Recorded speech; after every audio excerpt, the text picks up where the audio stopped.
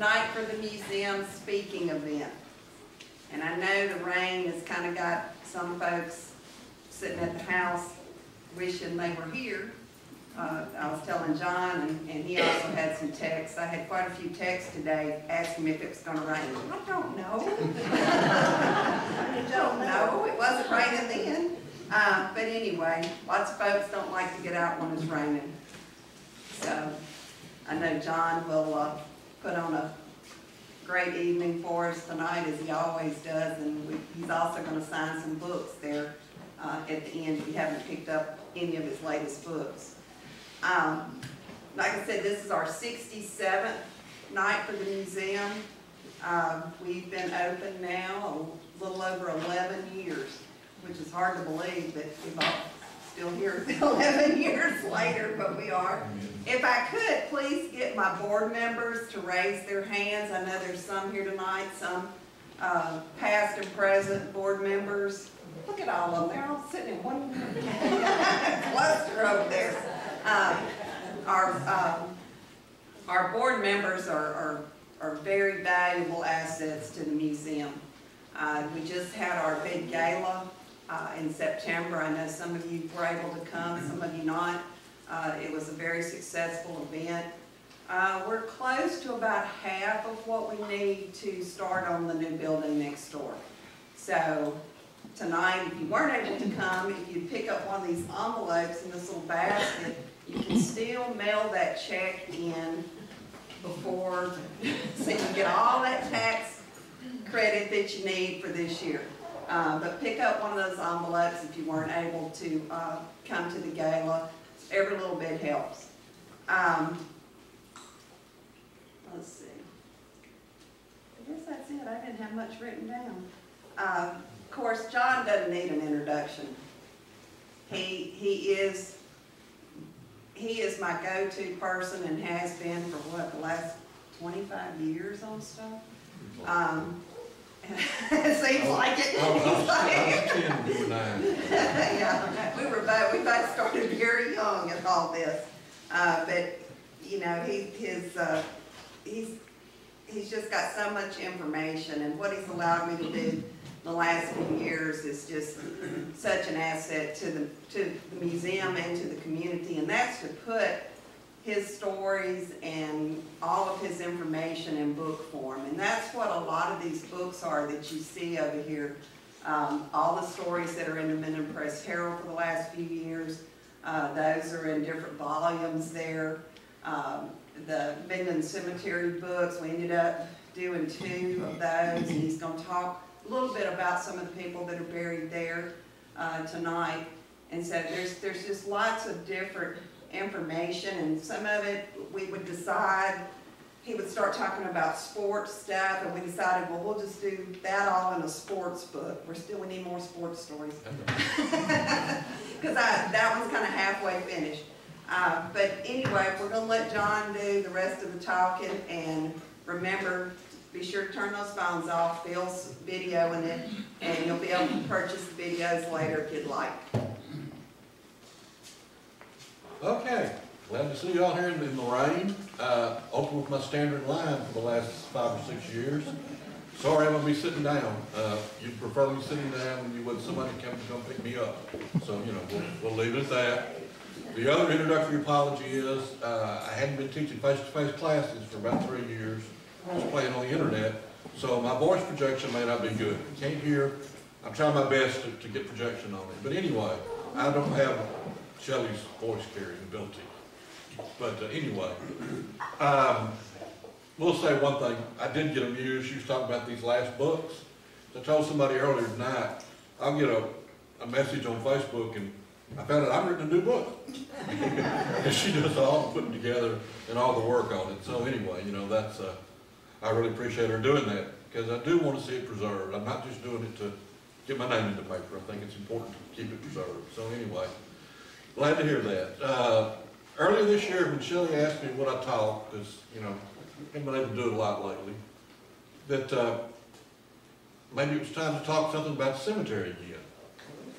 And, yep, it's very much something that needs to be talked about. don't want to offend the mayor, got the mayor out here, so you got to be careful about this for a minute, but it was the city of Minden Cemetery until the 1920s. And in the 1920s, the city of Minden said, we don't want to do this anymore. And so, of course, you weren't around, so it's okay. Thank goodness. Yeah, we'd be a little old for you to hold it now anyway. Although one of the mayors at that time, in fact, I think it's the one that passed it off, so we'll talk about this a little bit tonight. But anyway, it was always a problem. I've got newspaper articles from the 1880s, and one in about 1900, they had to have a town-wide fundraising to keep up the cemetery. And in the 1920s, they formed the Minden Cemetery Association, and they took over keeping the cemetery. And everybody had all their folks buried in the cemetery. They were still living here, and they got a lot of money. Unbelievable, they got so much money, they decided at some point, I think it was in the early 50s, we don't need to get any more money. We've got enough forever. We've got invested, and the interest will just cover us. Well, by about the 1980s, when I got asked to be on the cemetery board, that was a long dead idea. And the other thing, forgive me, long dead, is the folks that had people directly buried in the cemetery. So it got to be a bit of a problem. And got a lot of carpetbaggers come in. Shelley's got nobody buried out there. I've got a great aunt and great uncle that I never knew buried out there. Ty Pendergrass, that's headed the board forever, has in-laws buried out there, in-laws family. So, you know, it's been kind of tough. So we had the Ghost Walk for several years. Everybody loved it. Shelley was going to have to be institutionalized if we made her keep doing that. As much work as that involved. So we kind of stepped aside from that. So it seemed like a good time to bring up the Minden Cemetery again. Now, I get lazy sometimes. I had a program I've got to do next month. And for it, a real good idea was, do we have any Revolutionary War veterans buried in the Minden Cemetery? Nope. Scratch that idea. So, had to figure out something to talk about. I don't know if y'all noticed, I know your mailboxes did, we had an election this last weekend. So, you know, politics is always a good thing to talk about. So I picked out 3 folks. Oh, I had a long list the first time. I had 7 or 8. And y'all gonna get so tired by the time I get through these 3. I knew that was never gonna work. So I picked out 3 folks buried in the Minden Cemetery, largely lived their lives in the 19th century, that have political connections, or in one of the cases were political themselves. And I'll talk a little bit about that, and some interesting stories. I think they're interesting. Y'all got stuck in here now, so you know, you couldn't get out, so I'm kind of stuck. But, so, again, I see my title, and I looked at it and I said, oh my gosh, what a title is that? I apologize.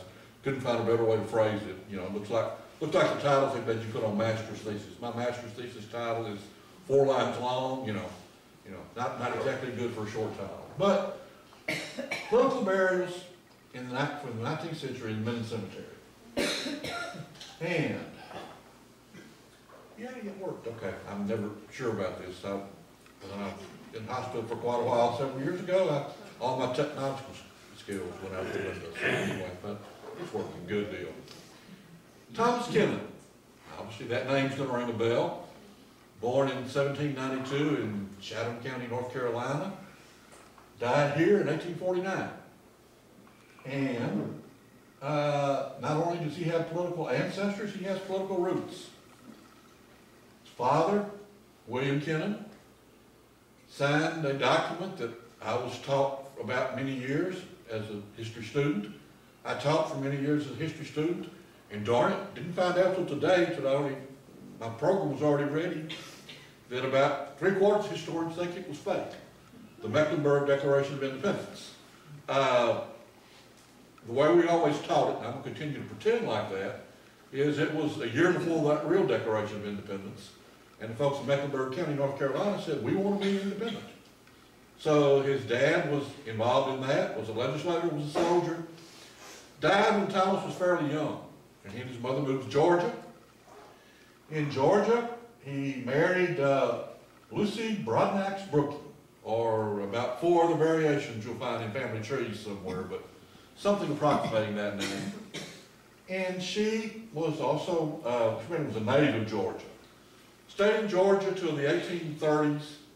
About 1838, they came west after the Indian Removal Act, when everybody started coming west, and settled in Claiborne Parish, near Athens. Not good at Claiborne Parish history, I'd assume it's what we call Old Athens, based on the time frame, but anyway, settled there. After very few years, relocated to Dublin. And living in Dublin, it appears about 5 years, 6 years. As they got older, they moved into Minden. Now, this Dublin story has always fascinated me because Lucy and Thomas moved into Minden, but they had, as we're going to see in a minute, quite a few kids. Kids stayed on that property. And I was talking to somebody earlier tonight about when you start doing Louisiana genealogy and you get those parishes that moved around. Well, I've always loved this because they moved in that house on that land in 1839, 1840, and they were living in Claiborne Parish. In 1848, they didn't go nowhere, but they were living in Bienville Parish. In 1871, they still didn't go anywhere. They were living in Webster Parish. So, you know, that's when you see people doing family trees, they're running that all the time. You know, what parish was it then and what was going on. So anyway, they moved into Minden and they died. That happens to all of us eventually. So anyway, they did have 8 children. The one I'm going to indirectly talk about really quickly was Edward John Kennan. Born obviously in Georgia, came here with the family. But anyway, Edward John Kennan had a son. Some of y'all probably remember, he's not been dead that long. Some of y'all are going to say, when I just said that, you got to be kidding that he died in 1966. Yeah, that was a long time ago. But I remember 1966 pretty good. I don't remember the man, but anyway. Floyd Kennan. Now, Floyd Kennan was born in Dublin in 1891, is it? Yeah. He married Anna Laura Bopp. Some of y'all folks may be familiar with Germantown and know that name Bopp. John Bopp was a businessman in the Germantown colony. Anna Laura was one of the last valedictorians of the Minden Female College, 1889. School closed about 94. So toward the end of the time frame, he married her, and Floyd had a grocery store, first in Sibley. He still lived in Dublin, but his grocery store was in Sibley. And then about 1902, he moved to Main Street in Minden. Not long, if I recall correctly, after he had a baby boy that we're about to talk about quite a bit. But anyway, he moved to Minden, operated that grocery store until he was 81 years old. And in 1952, he retired. His brother took over the grocery store. I'll talk a little bit about his brother's son down the line here in a minute or two. But in 1953, through somehow, I guess he must have had some political connections, he got appointed to a vacant seat from Matt Lowe's seat on the Webster Parish Police Jury at 82. Wish I could read. Anyway, he served out that term, ran for re-election in 1956, got beat pretty badly, hate to say that. I guess they may have thought he was too old, he was 85. But anyway, he lived 10 more years after that. As I said, died in 1966. At, I didn't type that number on there, so I can't keep the numbers in my brain. I apologize. Now, as I mentioned, he had a son in 1902. Born when they were still in Dublin, when he was about 5 or 6 months old. Not quite that old, about 2 or 3 months old. Family moved to Minden. And bringing to Minden, technically, this is something you do, Mayor. The one fellow we probably need to have a statue to somewhere. Robert Floyd Kennan. Robert Floyd Kennan, this is where the slideshow doesn't get long, because it takes a long time to talk about what Bob Kennan did. Kennan graduated from Minden High School in 1919. Went on to LSU, and somebody must have seen his little place in the yearbook when they made up the idea of big man on campus. Bob Kennan was head of the Corps of Cadets. He was the starting center on the LSU football team. He was on the debate team. He wrote for the Reveille. He, in case y'all aren't LSU fans, you need to leave. If you're not LSU, the Reveille is a school paper. So that might get confusing. I'll be Texas A&M school paper. Okay, never mind. I know why. I shouldn't have chased that rabbit. I forgot to give you all that warning that I told all my classes. I get distracted by shiny objects and rabbits, so I apologize when I wander off like that. Don't mean to. But he also started the tennis team and was the first guy level on the tennis team. So pretty much overachiever. Finished LSU in 1923, went directly to LSU Law School, across the street over there in that old building they don't use anymore for much of anything, but finished LSU Law School in 1925, passed the bar, came home to Minden. Next year, 1926, at age 23, was elected the youngest mayor of the United States. So he overachieved, you know, he's 23 years old, mayor of Minden. And he did, you know, well, I better advance that so y'all can have something boring to look at. I didn't have a handout so you can color, but that would have been better. His term as mayor, he had 2-year terms. Just started having 2-year terms a little bit before that. During his term, we built the new City Hall fire station that sits where the vacant lot is down here now. We officially became a city. We wrote our new city charter. The railroad shops had just come to Minden 3 years earlier. That money was pouring in, building all over town. You can date a lot of these buildings around town from that time frame. So it really was a boom time. Did a pretty good job as mayor. Oh, should I talk about this? I'm picking on the mayor, and I really apologize, but I keep thinking about it. The first big battle over do we keep our power plant came while Kennan was mayor. And they did. And that's a whole other rabbit I could chase, but not going to do it. But anyway, it was really a time of growth. Not exactly sure why, I think I know. When his term expired in 1928, he didn't run for re-election. 25, I guess it was time to retire, you know, anyway. So, but he did, 2 years later, come back, run for DA in what was then the 2nd Judicial District, now it's the 26th. Bossier Webster. Had that job for 10 years.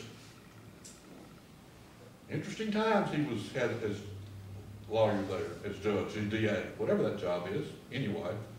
During that time frame, we had a city councilman assassinated by the mayor's son. Interesting case to have to handle. Got really sticky.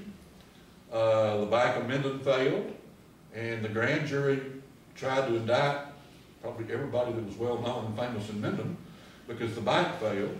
He had to try to handle that. Oh, there were some other much more interesting cases. But anyway, he served 10 years in that job. I don't know what made him stick around that long for that one, but anyway, because he was definitely climbing the ladder. 1940, we had a nice little political race. The justice from the Second Circuit Court of Appeals from here was one Harmon Drew. And Bob Kennan challenged Harmon Drew. And they had a pretty nasty, can you believe nasty politics? They had a pretty nasty and a close, relatively close race. But Kennan won. Now, some of y'all may be familiar, some of y'all that are old as I am, that we had some weird laws in Louisiana. You'd get elected to a job and you didn't take it over like 15 months later. Well, that's what happened here.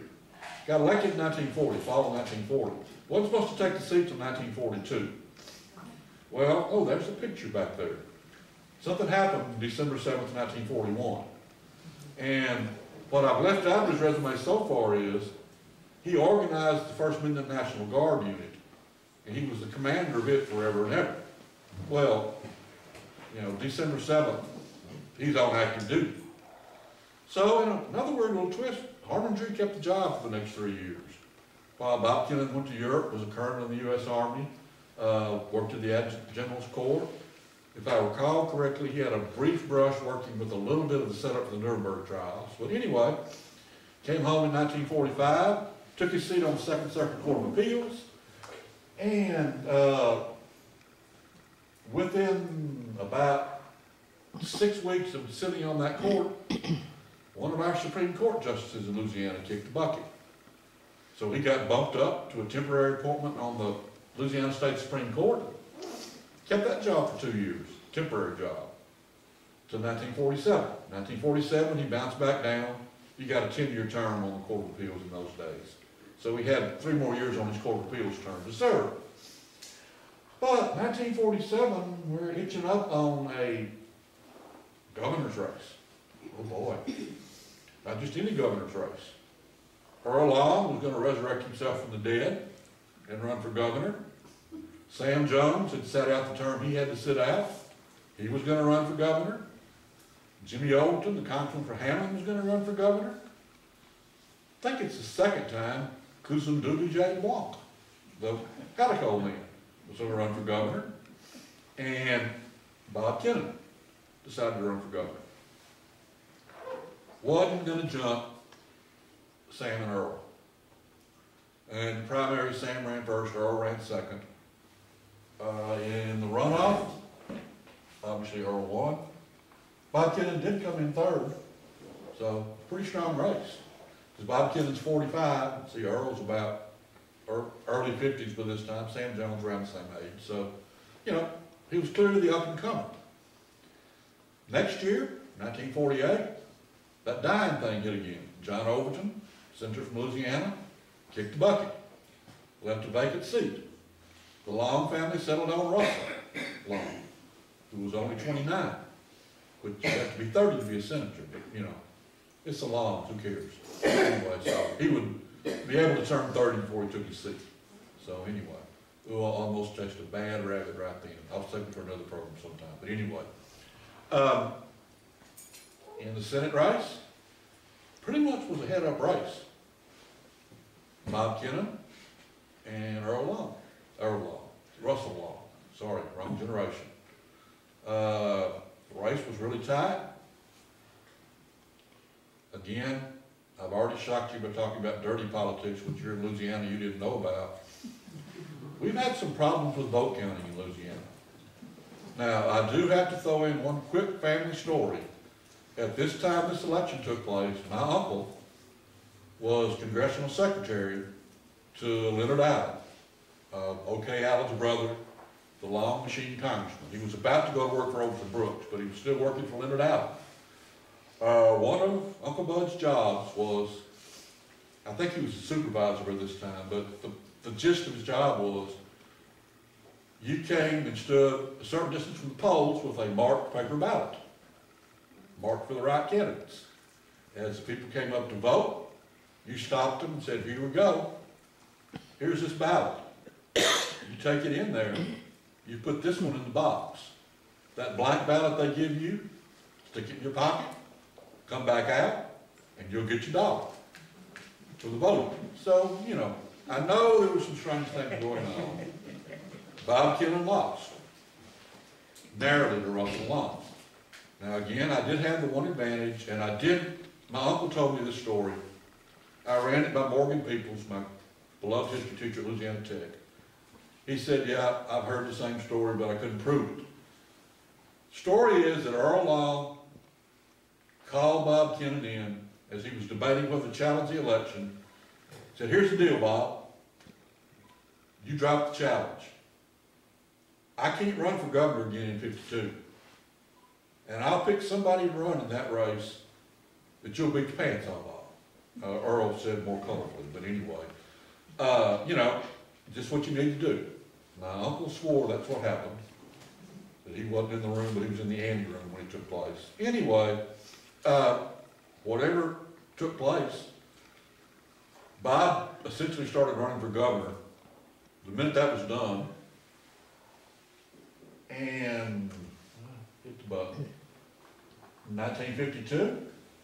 And boy, talk about a dirty race. I could chase a lot of rabbits there too. But anyway, 1952 governor's race, Bob Kennan ran, Big Bad Bill Dodd ran, Hale Boggs ran, Mary Evelyn Parker, a woman ran, my goodness, anyway. But the long candidate was Judge Carlos Spate of Baton Rouge. Now, his son's a really good math teacher at LSU Shreveport.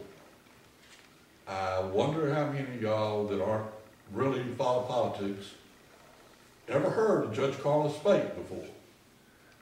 Yeah, it looks kind of like Earl paid off his dealings.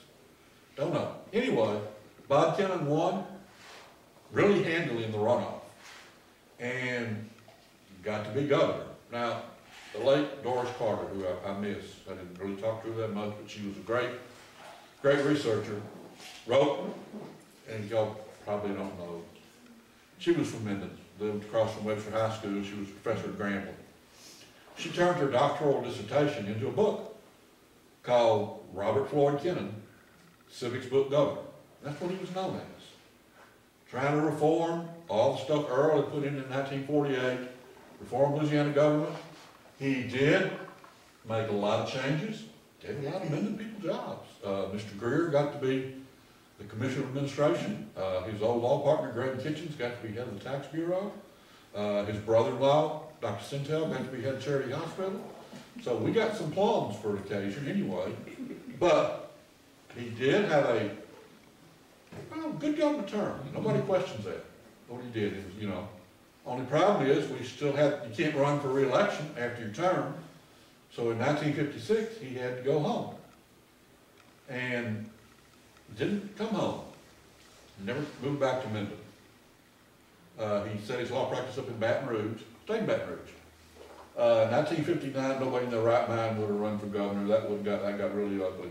Anyway, really ugly. But in 1963, he did come back out of retirement. Oh, I forgot to mention that that's how Floyd Kennan got on the police jury. His son got sworn in as governor, and the vacancy came up like 2 weeks later, and he appointed his daddy to the police jury, which was fine. Everything I read, Floyd Kennan did a pretty good job as police jury, representing the people. Kennan, well, I just said that. So if I read these things in advance, I might know what I was doing. In '63, he ran again for governor.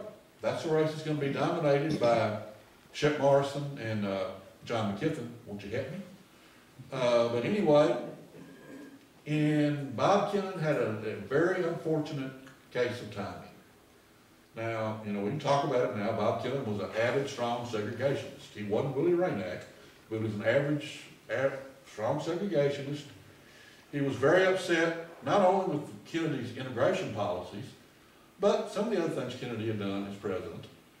So he worked out one of his big campaign ads. This is, in those years, Louisiana elections, they're really hard to follow. The primary was in December of '63. The runoff was in January '63. So building up to the primary, Bob Kennan put a huge chunk of his campaign budget into a full-page ad in every major newspaper in the state of Louisiana.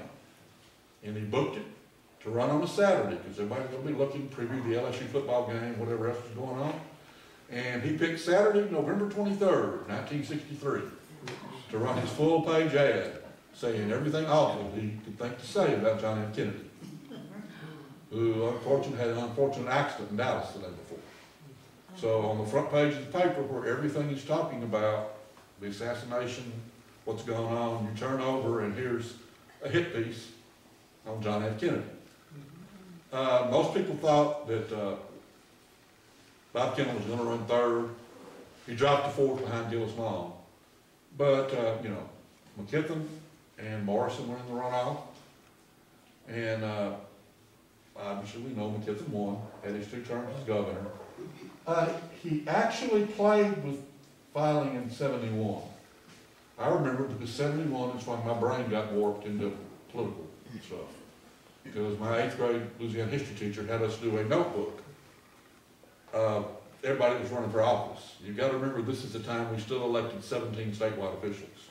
You know, Register of Public Lands, all this other garbage. So I still got that little book somewhere, and I just got eaten up with politics. I'd also just read the biography of Huey Long, so kind of got me at that point. But anyway, didn't run in 71. Stayed in Baton Rouge, died in 1988. I've had this explained to me before. Webb Centel explained it to me. That's his Uncle Bob. It took me forever to figure out where he was buried. He's buried in the Young Family Cemetery in East Baton Rouge Parish. I'm not sure exactly what the family connection is. So he's not buried here. He's not in the cemetery. So I cheated on him. One more killing the Senate to talk about. Still with us. Married one of my classmates, in fact, high school classmates. But anyway, Ed Kennedy, born in 1938 in Minden. Graduated from Minden High School in 1956. Some folks in here probably went to school with him. I've been told he already was operating businesses when he was in high school. You know, he pretty much was already being big into business. Went to seminary for a little bit, but well, we got treats here too. Went into partnership with Frank Treat, the concrete business, and pretty much set out to making money. Did a real good job of that too. Ed started playing in politics in 1963. Didn't work on his uncle's campaign. Worked on Chuck Morrison's campaign. And then 1971, he decided he needed to run on his own. He ran for lieutenant governor. Really strong race for a 33-year-old man, lieutenant governor's race. Came in behind Teddy Aycock and Jimmy Fitzmaurice. Jimmy Fitzmaurice eventually won the election. But he was pretty much tagged right at that point of, this may be a future governor. In fact, I've got a cousin of his, wants me right now to get the article done next week about Ed and Ed's career. I'm working on it. It takes me a little while. I'm slow. 1972, if you want to be governor in Louisiana, you run for Public Service Commission. That's how it works. Got that down in the next paragraph. Huey Long, Jimmy Davis, John McKibben, Kathleen Blanco, all public service commissioners stepped up to be governor. He didn't just pick anybody to run against. He picked John Hunt of Ruston. John Hunt's mama's name was Lucille. Lucille Long Hunt, as in Huey and Earl's sister. And he beat in a district that covered pretty much most of northwest Louisiana. Obviously, if Ruston's in the district, he beat Hunt. Took his seat on Public Service Commission. Those were 6-year terms, so he served as Public Service Commissioner from 72 to 84. He retired, and the little TV guy from Shreveport named Don Owen took over the seat. But anyway, 1995, he put out feelers to run for the governor that year. You know, that was a weird year. I fairly closely watched Louisiana politics, and I didn't have a clue who Mike Foster was, really. And he ended up winning. So it was an interesting year. Ed didn't run, and as I said, Ed still active businessman in Shreveport today. And what you have to say about that, I guess. Now, we'll move on to number 2, and number 2 and 3 are not as involved, quite as involved in detail as the Kennan family was. But you had too many folks in there. Okay, mentioned him earlier tonight a little bit. Alfred Goodwin, born in 1830 in London, died in 1905 here in Minden. Very interesting story. 1849, Susanna Goodwill, his mama, died, and his father, John, and Alfred set out to come to the New World. Now, I had a really great opportunity about 35 years ago. That's scary.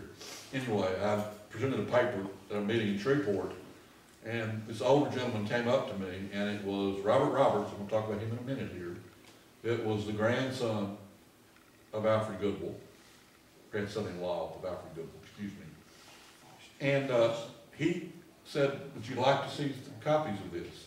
And he sent me 3 or 4 copies out of the journal that Alfred Goodwill kept on the voyage across the ocean. And it was interesting to see what he'd written. The amazing thing to me was he was just an amazing artist. He had pencil sketches all over that paper. Anyway, They arrived in Louisiana at New Orleans. We're going to Texas. 1849, Texas has just been a state. You know, Mexican War is over. Everybody's going to Texas. They're coming up the river. And when they get down there in the stomping grounds that killed Count Leon of Germantown, that killed a lot of distant folks in my family that lived down in that neck of the woods, John Goodwill got swamp fever, yellow fever, malaria, whatever you want to call it, whatever variation, and he died.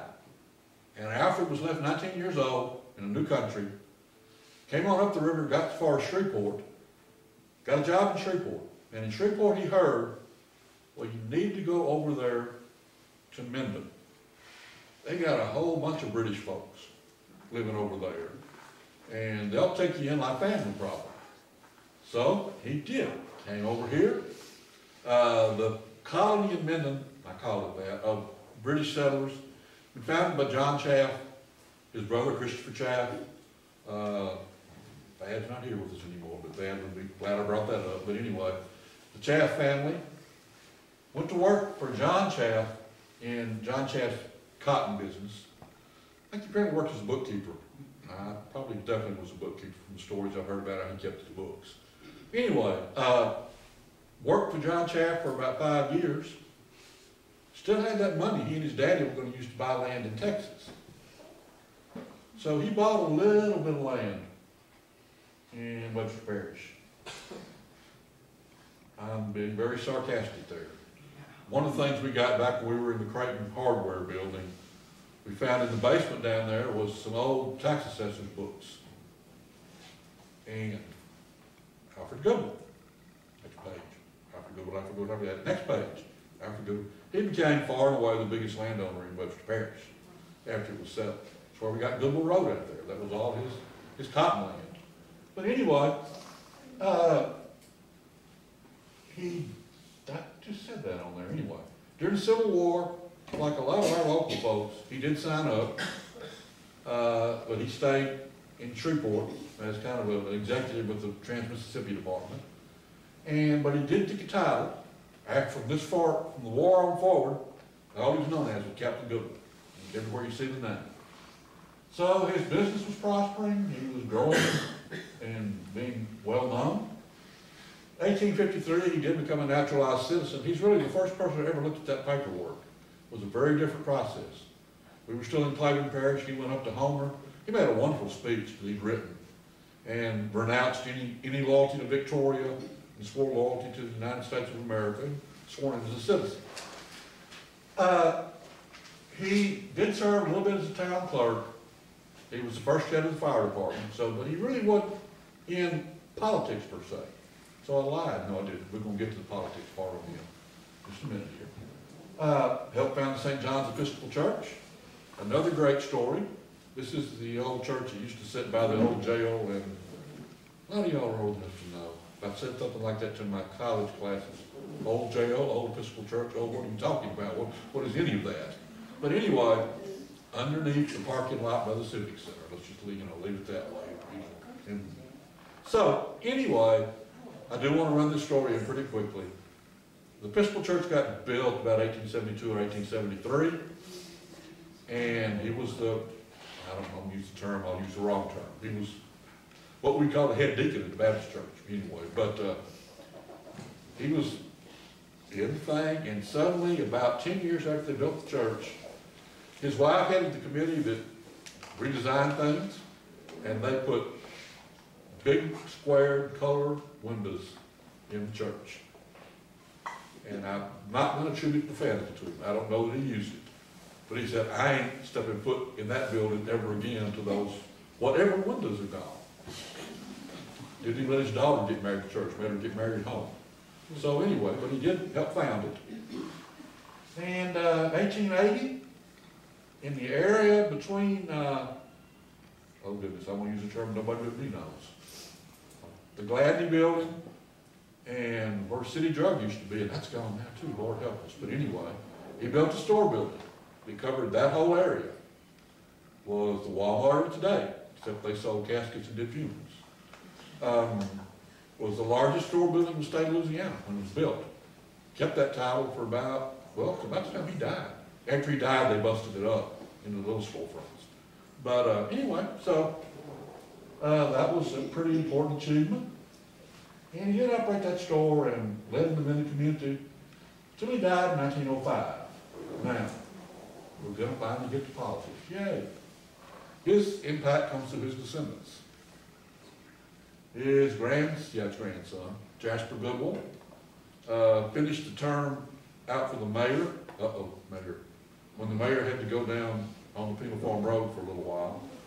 And Jasper Goodwill finished out that term as mayor. And that's the first political election. Now, Alfred Goodwill had a daughter, Olive Goodwill. I wish these folks wouldn't recycle the same first names, but they do anyway. Olive Goodwill married Robert Roberts. Man, I mentioned meeting, and now I really sound old when you see these dates and I say that, but anyway. Robert Roberts served as mayor of Minden. Whoa, I lied. No, I just got confused. Senior moment. I was the daddy of the man that I met. Never mind, I would be old if I did that. Robert Roberts, mayor of Minden. They moved to Shreveport. He became district judge in Shreveport. The couple had a daughter. Let's not get names too confusing. Olive Roberts. Olive Roberts, she had a political family. She married the son of Murphy J. Foster, governor of Louisiana, owns a huge chunk of Franklin Parish. So a lot of good land coming down through this line. In 1930, Olive, and I'm not sure what they call this Mr. Foster by name, so I won't try that. And her husband had a baby boy, Murphy J. Mike Foster, would serve 2 terms as governor of Louisiana. So that's the political tie here. Pretty significant. I told this story on Facebook this week. One of the most awkward situations I ever had is, I've talked with y'all about, and I love talking history with people. And there are also people that like to hang out in the cemetery. Shelley. I do anyway. And so I got a call, 1995, right after he got elected governor. Mike Foster came to Minden and wanted to find his grandmother's grave. He'd come to stay with her in Minden when he was a little kid and all this other stuff. And he went to the cemetery. I wasn't with him that time. And they couldn't find the grave because a lot of the graves in the cemetery sunk. And in between time, between 1995 and 2003, Tootie Goodwill, another descendant, remembered going to the funeral. He went out there with a rod, found it, uncovered it. So 2003, one morning about 6:15, I get a phone call. This is so-and-so, so-and-so with the state police, which is not a good thing to hear.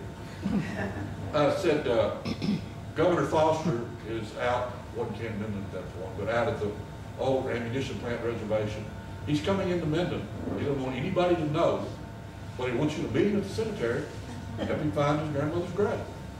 So I get dressed to look as presentable as it possible for me to meet the governor, and I head out to the cemetery. And as I get out of my car at the cemetery, one of those weird cemetery people is out there. And he comes up, and he wants to talk. He wants to talk. He wants to talk. And I'm going, okay, the governor's coming, and they told me not to let anybody know that he's going to be at the cemetery. And I'm going to be sitting here chatting with this man. Thank goodness, I don't think he was gone more than 3 or 4 minutes when the little black Suburban comes up Iowa Avenue and comes in the back way of the cemetery. So anyway, that's a pretty significant political tie. That's 2 governors that we got their grandfathers planted out that way to interred. Bringing us to the third man, who he is political. And part of this story I just like to tell, so I'll make y'all sit through it. Apologize. John Lyman Lewis, born in 1807, somewhere in Georgia.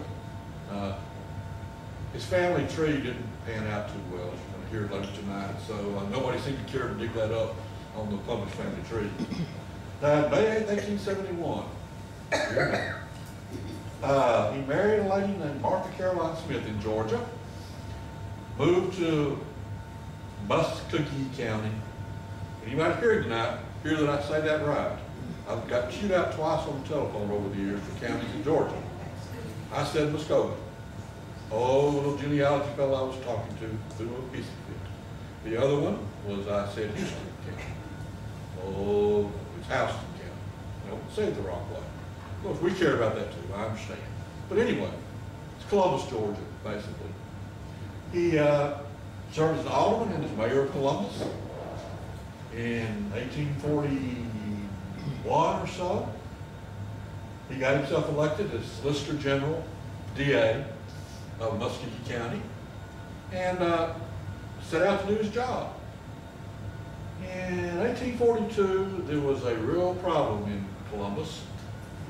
A gang of about 4 guys robbed the bank. And they had them incarcerated in the county jail. And I'm not quite sure if it deals with calling the Solicitor General, that's just a fancy word for DA. He had supervision over the jail. And one night, he ordered those 4 bank robbers, hadn't been tried yet, let them be released. Funny thing is, John Lewis left town that night too. It never went back to court, it was never proved, but everybody's pretty clear that it was 4 bank robbers. John Lewis got a fifth of the take, that's what it looked like anyway. So he fled the town, kind of disappears. Well, it's really hard to trace somebody between censuses, you know. So by 1846, Mexican War, he's in Minden, goes with the Louisiana unit to fight the Mexican War. So he was a patriotic. But anyway, it's on the slide already, go on, you already read that at this time. But odd things when he comes to Minden. He never sets up a law practice. Buys a whole bunch of land. It's all Bob and his wife's name, not in his name. Now, I'm not sure what the community property laws were in Louisiana at that point, but it looks pretty clear that if somebody comes back on him for the back money, my property, I don't own anything. That's all my wife's property. That's what it looks like. I don't know anyway. It had to eat him up, but he really didn't get involved in politics too much. Their house sat where Corlew, old Ron Rob Pontiac building, roughly in that area. In about 1840, we're not exactly sure, 46, 47, 47, 48, they gave a piece of land out of their backyard and became the Minden Cemetery. But he played a little bit in politics. He was a delegate to the Democratic National Convention in 1856 and 1860. He was strongly opposed to secession. In 1860, when they had the big schism at the Democratic National Convention, he stayed. He didn't walk out with the Breckenridge folks. He stayed with the Douglas folks. Came back to Louisiana, and I think he kind of figured out the tenor of the time. He was elected as a delegate to the Secession Convention in 1864. Fought secession all the way through, but once the vote was taken, when they went to write the Louisiana Declaration of Secession, they put him on the committee. He was respected to be that's kind of a tempering influence, I guess you'd say, on the committee. So the war started. He came back to Minden, took over command of the Minden Blues, who became Company G of the 8th Louisiana Infantry, commanded them through the battle of Manassas or Bull Run, depending on which side of the line you're from. First battle in summer of '61. Left on a leave of absence right after the battle, came back to Louisiana to run for the Confederate Congress. And he ran, and when the election returns came in, we're back to Louisiana election returns again, he won the seat in the Confederate Congress. He and his daughter set out for Richmond to find a house, to find a place to live, and about 2 weeks later, he got a telegram, oops, we're sorry, Henry Marston of DeSoto Parish won. Need to come home, go back to the Army, you're not Congressman. It seems like this soured him on the Confederacy a little bit, foreshadowing something's going to come later. He did go back to the Confederate Army, came back home to Minden, became the recruiting director for Northwest Louisiana with the Confederate Army Trans-Mississippi Department. Got active in politics now. I guess when the United States government anymore, thought he was safe, I'm not sure. He served a couple terms as mayor. These were one-year terms during the war.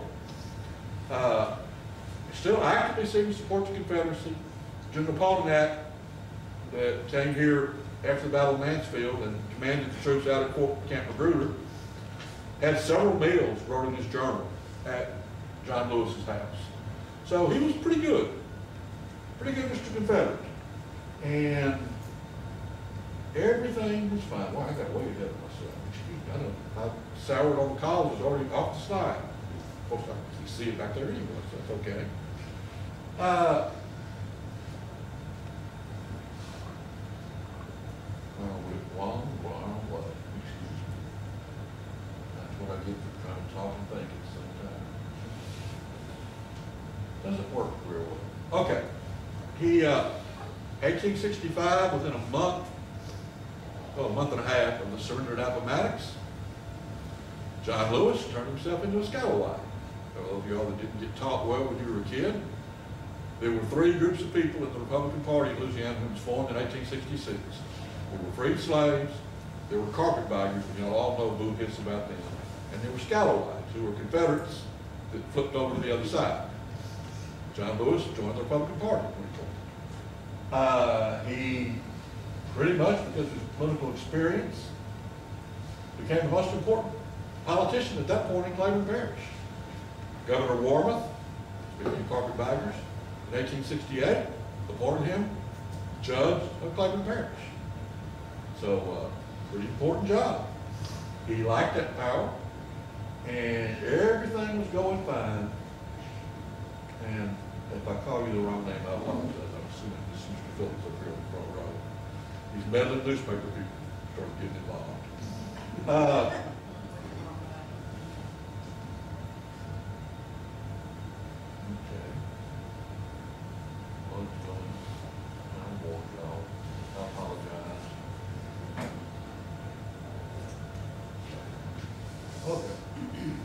Now I'm back where we are. Okay. That past he had buried sort of came out. It's actually not going to be the crookedness that came out.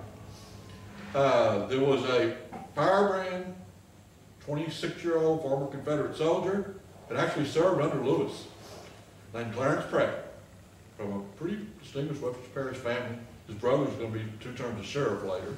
But anyway, Clarence Pratt is publishing a local pro-Confederate paper called the Public Sentinel. And he gets so fired up that he runs for the legislature, gets himself elected to the legislature. Somehow or the other, he found out John Lewis has passed. And he went to the floor of the Louisiana legislature and announced, not what you would think, because I already told you about the crooked part. He announced, well, that scalawag John Lewis in my parish, you know, he used to be a district attorney in Georgia. He used to be mayor of a town in Georgia. He held all those offices. And then he proceeded to berate him. And it seemed like that just was a little aside. We were operating under the Reconstruction Act of 1867, which said any person that had taken an oath of office, any oath of office, to a government under the United States government prior to the Civil War, and then fought with the Confederacy, was disqualified from ever holding office. Oops. Filed the paperwork. John Lewis got kicked out of office as judge. Had to just become a regular person of the hoi polloi. Well, see, I slide behind all the time. I apologize. I would read this thing instead of trying to talk it. It'd be better. And y'all could all go to sleep then. Okay. Lewis had 2 sons. I mentioned the dollar earlier. He had 2 sons. One of them that was apparently a very solid, stable citizen. One of them that, don't worry, Suzanne, I'm not going to use the word. One of them that was bat bleep crazy. Well, the younger one that was not exactly stable really didn't take well to what Clarence Pratt had done to his daddy. So he challenged Clarence Pratt to a duel. And in the summer of 1869, they went down to Overton, where the Pratts had a lot of land. They fought a duel.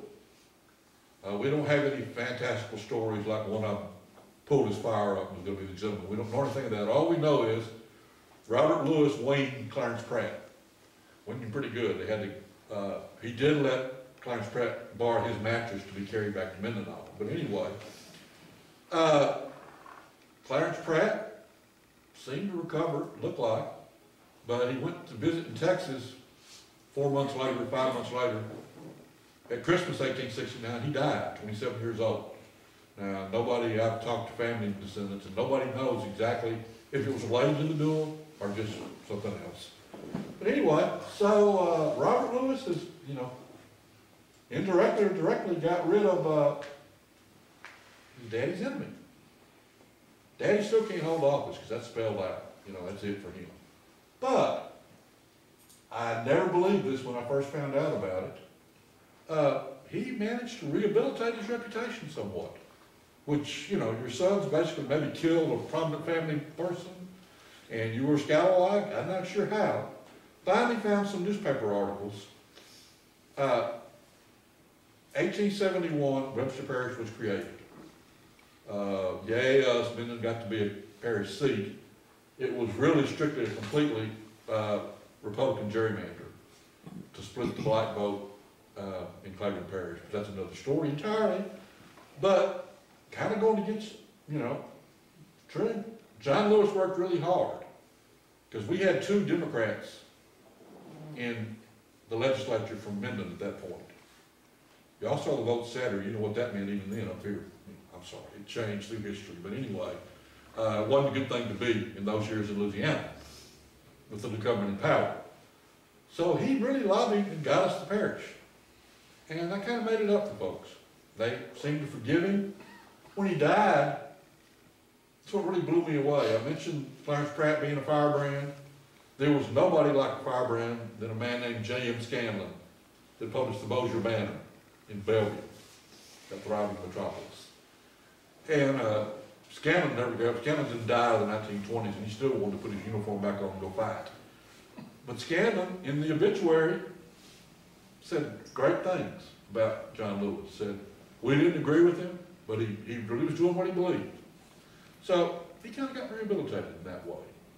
Now, ain't got no descendants to tell you much about politics with him, but I do have my story, that old joke about, I told you that story, to tell you this one. Well, story I want to get in, because it's so bizarre. Lewis died in 1871. His son, Will Lewis, started to turn to sheriff here. And through connections or whatever else, married a really rich lady from Red River Parish. Had a plantation down there. I used to know her name, but I'm old and senile now, so it didn't come back to me. And it was kind of peripheral. But anyway, Will Lewis moved down there.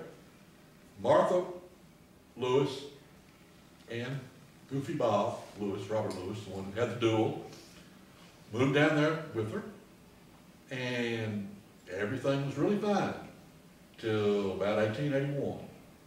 And Will Lewis, back again to Red River and Natchitoches Parish in swamp fever, got the fever and died. So he didn't have any kids. I've never found any kids to the daughter, and we'll cover Bob in just a minute, what happens to Bob. But, so no more political descendants, it dies with the will, so that blows my whole theory of my talk.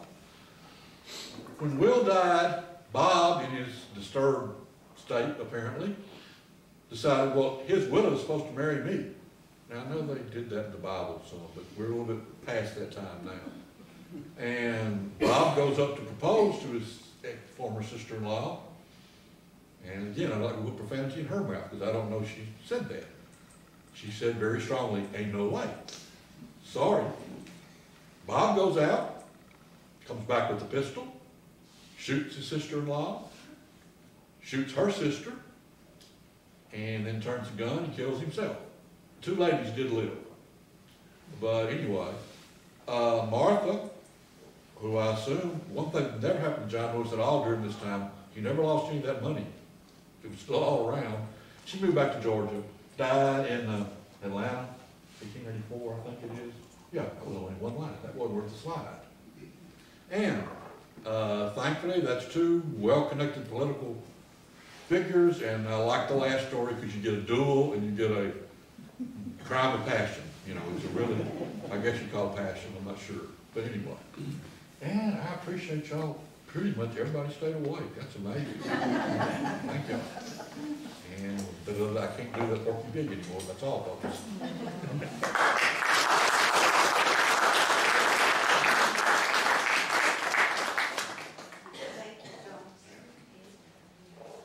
John's going to sign books if anybody would like to purchase some. I'm going to be sitting over here collecting your money.